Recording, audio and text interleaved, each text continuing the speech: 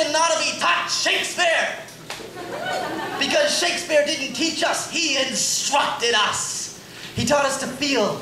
And this generation's got to learn to feel, because this generation don't feel nothing. That's why our kids can shoot each other and don't feel nothing, because there is no beauty in their lives.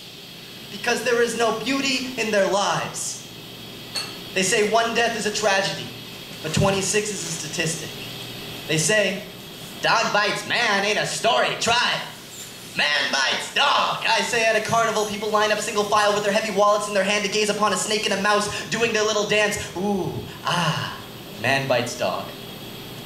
And God made us just smart enough to spend the backwards hours spinning in our own heads about how to fix the world, how to save the mouse, how to stop the snake, but in the end, I get in line like everybody else.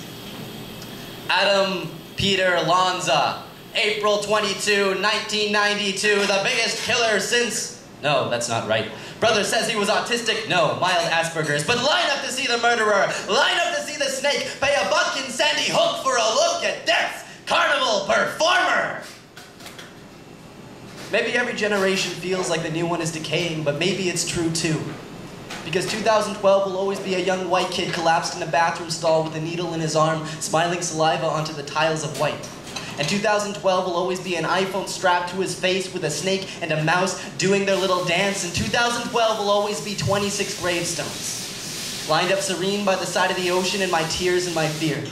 The sound of 40 little feet and 20 little dreams, not knowing they would end up what's injected into the addict's arm. Not knowing they would dance like the body electric on the empty streets of my soul. North America's gone cold because the purest stories, the whitest stories, the ones we need are never told.